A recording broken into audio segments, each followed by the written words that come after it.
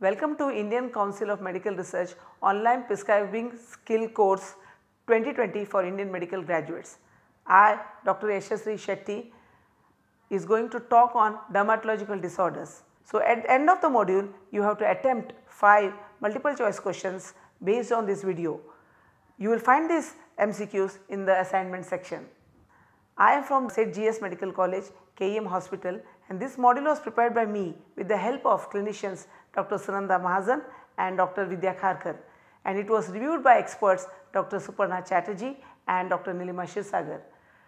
At the end of the module, the learner should be able to state the general principles of drug prescribing in dermatology with emphasis on topical formulation, discuss the principles to be followed while using steroids for dermatological conditions, prescribe rationally for common clinical conditions such as tinea infection, scabies, impetigo and leprosy. State the key features of monitoring the therapy outcome for the above mentioned conditions. Now, there are competencies related to this topic given in MCA 2018 document, which includes 20 competencies related to this topic in pharmacology, microbiology, medicine, pathology, pediatrics and dermatology. Out of these, some of the common ones are prioritized for this module. Principles of topical therapy in dermatology and principles of steroid therapy in dermatology, dermatophytosis, scabies, impetigo in children and leprosy. Now, we will understand why this topic is important. Now, skin diseases are ranked as 4th most common cause of human illness, resulting in enormous non-fatal burden on the economy. There is increasing load of patients in general practice, but the general practitioners are not trained to treat them. Irrational use of drugs is on rise, leading to patient harms which should be curbed by rational prescribing practices. So, an Indian medical graduate should be able to diagnose and treat few common skin conditions, and they should be able to refer for specialist advice whenever required. As we know, there are general principles of drug prescribing in dermatology, especially in that we are focusing on topical preparations. To begin with, the first principle is the selection of the type of local preparation depends on the diagnosis and the age of the patient. So, your diagnosis has to be correct. The second principle is selection of the drug form changes on the type of lesion, whether it is dry or wet, and the area affected, whether it is central, example is face or genitalia or peripheral. The third principle is the efficacy of the preparation depends on the inherent potency, ability to penetrate skin, concentration of medication, frequency, duration of treatment and use of vehicle. And the last principle is if the patient is compliant to the medication. So, overuse can lead to toxicity and underuse do not treat the condition at all. So, now we will discuss the steps for applying the topical preparation. Now, 1 finger unit is the distance from the tip of adult index finger to the first crease of that finger. Now, when we have an ointment tube, pierce the seal by inverting the cap of tube and pushing it into the end of the tube. Wash the affected area of the skin well and rinse away all the traces of soap or cleanser. Pat the skin dry and apply the cream or ointment thinly and evenly to the affected area. Gently massage the cream or ointment into the skin until it has all disappeared. Replace the cap on the tube and wash your hands after applying the cream. Now, the quantity of the cream required in adults varies with the affected part of the body. So, 1 finger unit is required for both sides of the hands, 2 finger units are required for 1 foot, 3 finger units are required for 1 arm, 6 finger units for 1 leg and 7 finger units for chest and abdomen and 7 finger units for back and buttocks. Now, here is the pictorial representation of 1 finger unit and the quantity to be applied to the affected part of the body. Now, steroids are the commonest preparation used in dermatology. So, now we will discuss the general principles of steroid prescribing in dermatology. The selection of steroid depends upon the accurate diagnosis, correct drug, appropriate vehicle, potency and frequency of application. The vehicle selection also depends on the region affected and the type of lesion present. For example, ointments are administered for thick hyperkeratotic lesions. Absorption also depends on the thickness of the skin. For example, eyelid absorption is 300 times more than the soles and increases tenfold in disease states such as inflammation and desquamation. Steroids cause adverse effects which can be local or systemic. The local adverse effects are skin atrophy, stria, rosacea, perioral dermatitis, acne and purpura, while the systemic adverse effects can be seen after continuous use of the drug for more than 6 months. Glaucoma, hypothalamic pituitary axis suppression, Cushing syndrome, hypertension and hyperglycemia. Now as you see, steroids are classified into 7 classes according to their potency, from least potent to the super potent drugs. The details of the different steroid preparations are available and are provided in the reference material. Now we will start with the case scenario. A 25-year-old male poultry worker with 3 to 4 weeks of history of pink to red annular patches and plaques with scaly border involving smooth skin of forearm, complaints of pruritus and reddening on scratching, was referred for mycological examination. The resulting isolate was identified on basis of microscopic and macroscopic features. Now how will you arrive to a diagnosis in this case? Now the symptoms can be itching, burning throughout the day, irresistible with family history of similar complaints. If the appearance of the lesion is ring shaped, central clearing, active border and scaling, then the diagnosis is treatment naive tinea corporis. But if there is a history of application of over the counter drug with an FDC containing steroid with antifungal drug and the lesions are ill defined, micropapules, diffuse with decreased scaling, increased erythema or increased telangiectasia, then the diagnosis is steroid modified tinea. Now in the present case, it is treatment naive tinea corporis. There are 2 lines of therapy, local and systemic. If the lesion is localized, drug naive and chronic, and if the patient is a child and a pregnant woman, then the treatment should be local application. But if the lesions are widespread and patient is non-compliant with the topical therapy or the topical therapy is inaccessible, for example back and buttocks, then the systemic therapy is preferred. So now for the presentation and the microscopic examination, the diagnosis in this case is of tinea corporis. Now for the treatment of tinea corporis, there are various classes of drugs available, namely imidazoles, triazoles, allylamines, amlorphine and amphotericin B. Now how to choose a drug for our patient? Now the various preparations, frequency of application and duration of use depends on the site of infection is given in your reference material. Now for systemic therapy, there are 3 lines of therapy. Tablet griseofulvin 500 to 1000 mg daily for 2 to 4 weeks. Tablet terbinafine 250 mg daily for 1 to 2 weeks. Tablet itraconazole 100 mg daily for 2 weeks and 200 mg daily for 1 week. The minimum duration of treatment should be 2 to 4 weeks in drug naive cases and more than 4 weeks in recalcitrant cases. Now if you apply the rational use of medicine step criteria of selectivity, tolerability, efficacy and price for choosing a drug for tinea in the present case, miconazole, terbinafine and itraconazole are equi-efficacious. For the patients, the drug most suitable are miconazole and itraconazole. Griseofulvin has more adverse effects as compared to others and terbinafine is costly. So along with antifungal drug, antipruritic drug like cetirizine or levocetirizine can be prescribed.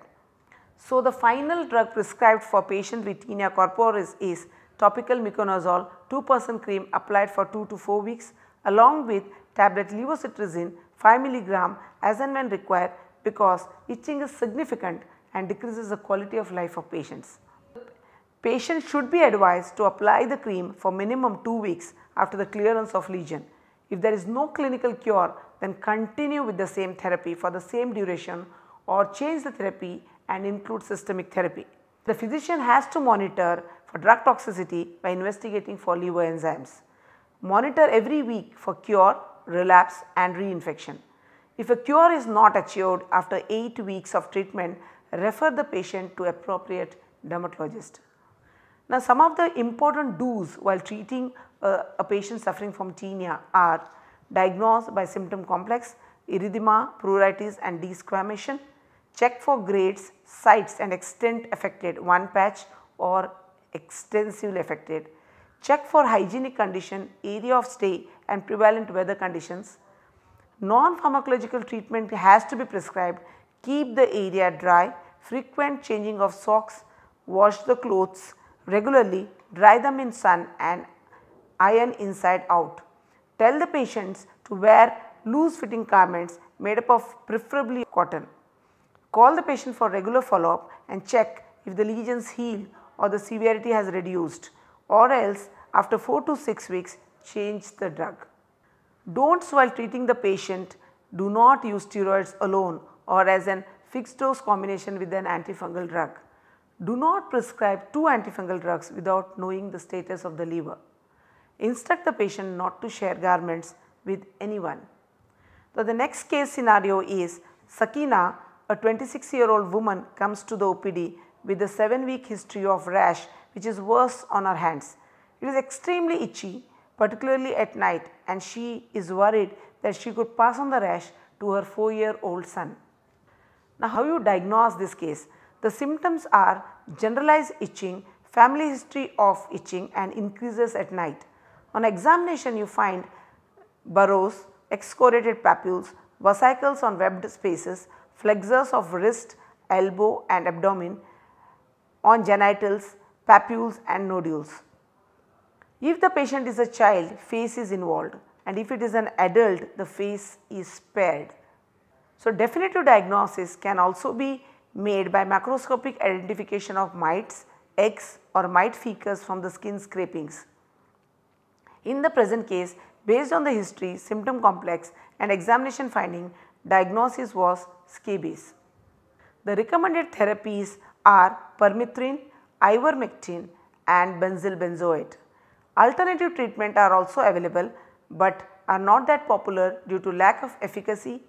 These details are provided in the reference material. Now, if you apply the rational use of medicine, again step criteria for choosing a drug for scabies, topical permethrin and oral ivermectin are equi-efficacious. For this patient, the drug most suitable would be permethrin. Benzyl benzoate has issues with application, less efficacious and has more adverse drug effects as compared to others, and permethrin is costly. Along with antiscabicidal drugs, antipruritic drugs like cetirizine or levocetirizine can be prescribed. So, the final drug prescribed for the adult patient with scabies is permethrin 5% cream applied from neck to sole of feet and washed off after 8 to 12 hours. In children, the application can be from head to sole of feet. The treatment must be repeated after 7 to 14 days. Tablet levocetirizine 5 mg once a day has to be given. The patient should be advised to follow up every week for adherence of treatment and cure. The physician has to treat the contacts. The treatment failure can be due to improper or inadequate application. Look for reinfestation and resistance to the therapy. If the patient does not get relief after 4 weeks, then refer to a dermatologist. There are some instructions given to the patient suffering from scabies. All contacts must be identified and treated, and patient should be advised about the following: maintain proper hygiene, wash bed linen, towels and clothing with soap and water, followed by sun drying and ironing, clean rooms thoroughly with household disinfectants, vacuum carpeted floors. Now what are the don'ts for the patient? Physician should not miss to ask a family history. Don't use steroid creams for itching. Don't share towels etc. with the family members. Don't forget to tell the patient to take a repeat dose on 10th day. Physician should not confuse scabies with fungal infection. Now this is the third case in dermatology for discussion. Tukaram is a 2-year-old boy seen in a clinic with infected mosquito bite on his face and limbs. He has no medical history of note or no known allergies. On examination he looks well. There are numerous excoriated papules on all his limbs and 5 discrete small patches of erythematous skin covering with yellow crusting on his upper lip, nose, chin and arms that he reports are itchy. How will you arrive to a diagnosis? If a symptom complex has erythematous papules, vesicles, pustules that rupture and dried discharge forming honey colored crust on erythematous base, and the child has fever or no fever, and on examination crusted erythematous erosions often are surrounded by a collar of roofs remnants, you undergo a skin culture where you can get an Staph aureus or a beta hemolytic streptococci. So in this case, based on the history of mosquito bite, examination findings are honey colored crust on the erythematous base, and in culture it was found to be Staph aureus. The diagnosis in this patient is impetigo. Now impetigo can be bullous or non-bullous. If a lesion is bullous or non-bullous, for a single lesion treatment is mupirocin or retapamolin topical therapy given for 5 days. But if there is a multiple lesions, then the systemic therapy is preferred. If the bacteria is Staph aureus, then mupirocin is given for 7 days.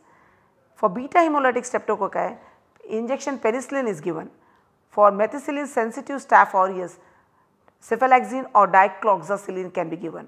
For methicillin resistant Staph aureus, doxycycline, clindamycin or sulfamethoxazole trimethoprim can be given.